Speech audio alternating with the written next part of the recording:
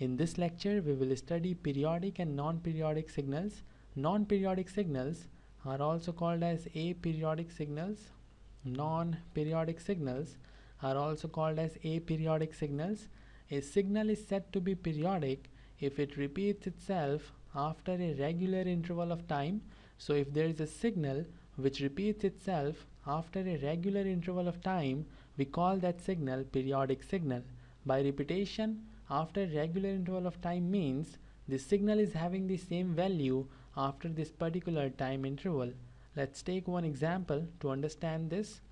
Let's say the time interval delta t is equal to 5 seconds for periodic signal xt, and according to definition of periodic signals, xt will remain same if we increment the time by 5 seconds. So xt is equal to xt plus 5, and if we again increment the time by 5 seconds, xt plus 5 will remain same as xt plus 10. xt plus 5 will remain same as xt plus 10. In the same way, xt plus n minus 1 multiplied with 5 is equal to xt plus n5. This is what we have for this particular case, and we can generalize it. In place of xt plus n5, we can have xt plus n capital T naught. This 5 is the time interval, and this time interval is nothing but fundamental period, and fundamental period is represented by T naught.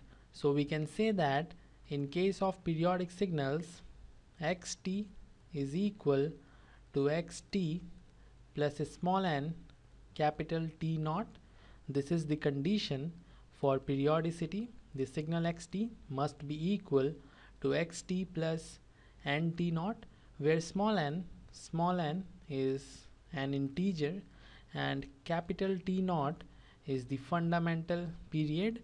The fundamental period is the smallest positive value of time for which signal is periodic. I will write this down.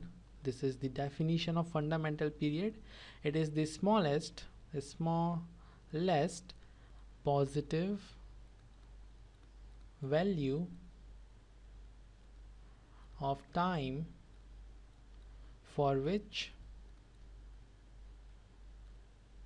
signal is periodic, and this smallest positive value is fixed. This is the definition of fundamental period T naught. We will understand why we have a smallest in this definition, but first we have to understand one more thing. In the periodic signals, delta t is 5 seconds. Xt will also remain same for xt minus 5.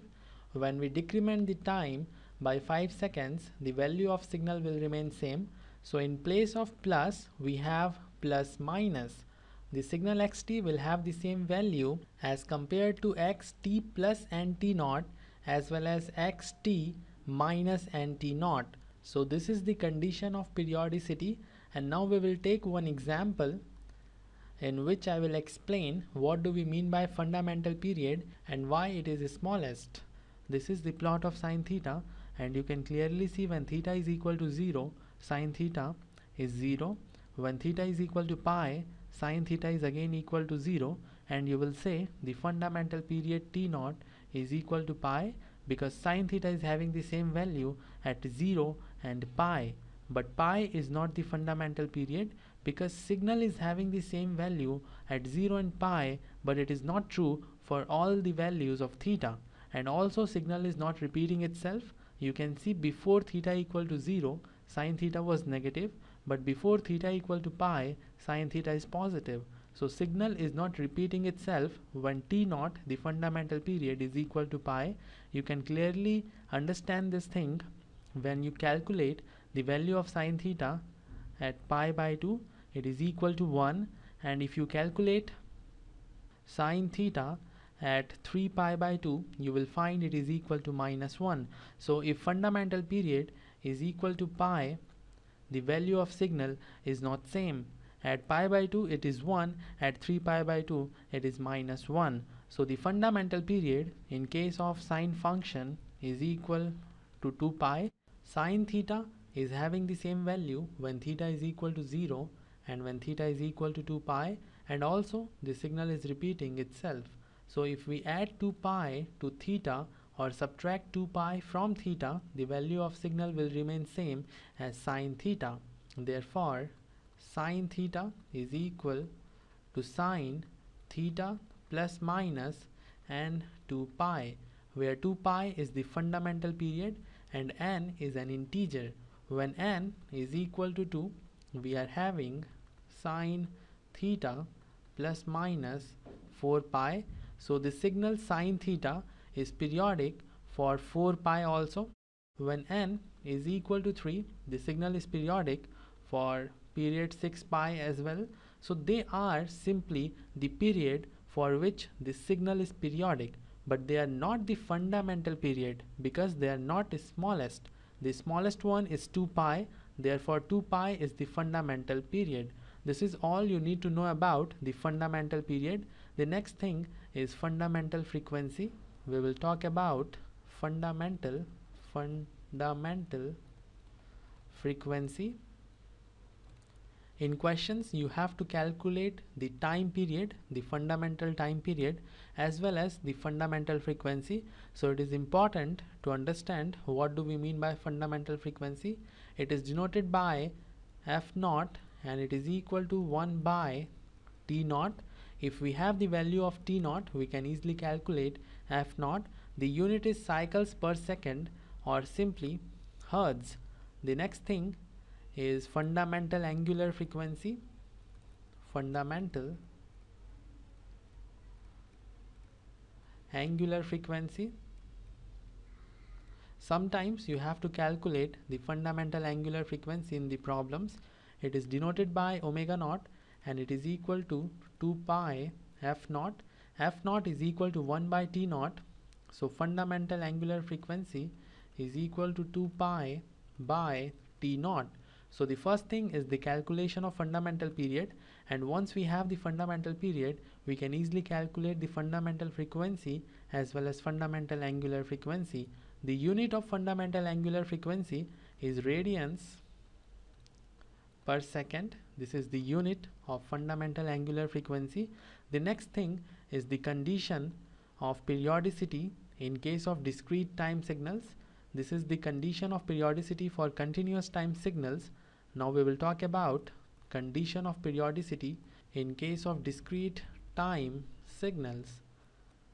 The discrete time signal is represented by small x inside the square bracket small n, and if this signal, this discrete time signal, is periodic, then it must be equal to small x inside the square bracket small n plus minus small m capital N, where small m is an integer, capital N is the fundamental period of this discrete time signal, and this capital N must be an integer.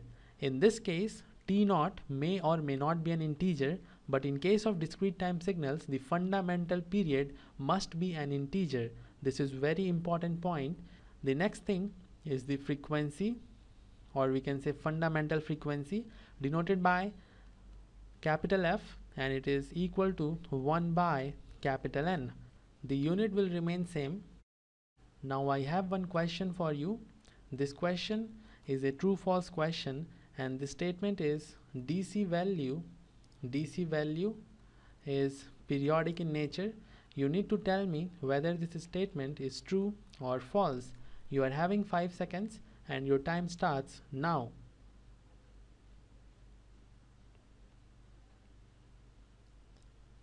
This is very interesting problem, and I will explain why DC value is a periodic signal. This statement is true, and let's take a random DC value xt is equal to 2. I will plot this, and the plot will look something like this. xt t, the amplitude is equal to 2. Xt is 2 for all the values of time t. So if we add or subtract any period to this time t, the value of signal will remain same, which is equal to 2. So xt is equal to xt plus minus n t naught, where t naught may be anything.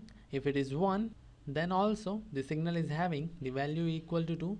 If t naught is 2, then also signal is having the value equal to 2. In the same way, you can take any value of the fundamental time period, the signal is going to be 2. Therefore, the fundamental time period is undefined in case of DC value. This is very important point. The fundamental period is undefined in case of DC value. And if we talk about fundamental frequency f0, it is equal to 0. Now why fundamental frequency is equal to 0? The fundamental frequency is defined as cycles per second, and here you can see the cycles are equal to 0. Therefore fundamental frequency is also equal to 0. The relation f0 equal to 1 by t0 is not valid for the DC value because t0 is undefined, and as it is undefined we cannot use this relation. So this is all you need to know about the periodicity of DC value. DC value is a periodic signal, it is not aperiodic. This is one common mistake. So write this point somewhere so that you may revise it before your exam. This is all for this lecture. In the next lecture I will explain how to calculate the fundamental time period.